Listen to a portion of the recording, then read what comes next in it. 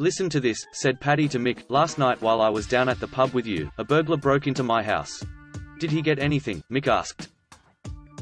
Yeah, says Paddy, a broken jaw, 6 teeth knocked out, and a pair of busted nuts. The wife thought it was me coming home drunk. At a girls' college hostel, visits and dates were permitted only on Saturday nights. One young man showed up on a Tuesday evening explaining to an older woman in the lobby of the dorm that it was imperative that he see a certain young lady immediately.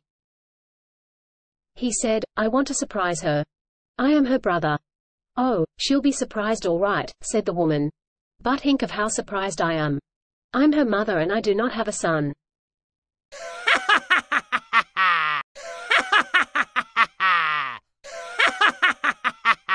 Wife said to her husband, "I have a bag full of used clothing I'd like to donate."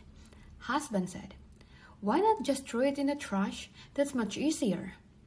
Wife said, "But there are poor starving people who can really use all these clothes."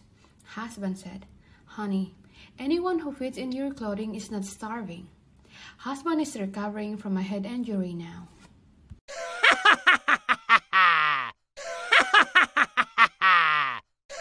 An elderly Italian man who lived on the outskirts of Rimini, Italy, went to the local church for confession. When it was his time to confess, the man said, "Father, during World War II, a beautiful Jewish woman from our neighborhood knocked urgently on my door and asked me to hide her from the Nazis. So I hid her in my attic." The priest replied, "That was a wonderful thing you did, and you have no need to confess that. There is more to tell. She started to repay me with sexual favors. This happened several times a week, and sometimes twice on Sundays."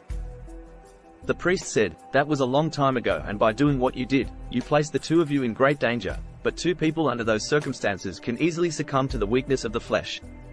However, if you are truly sorry for your actions, you are indeed forgiven." "Thank you, Father. That's a great load off my mind. I do have one more question." "And what is that?" asked the priest. "Should I tell her the war is over?"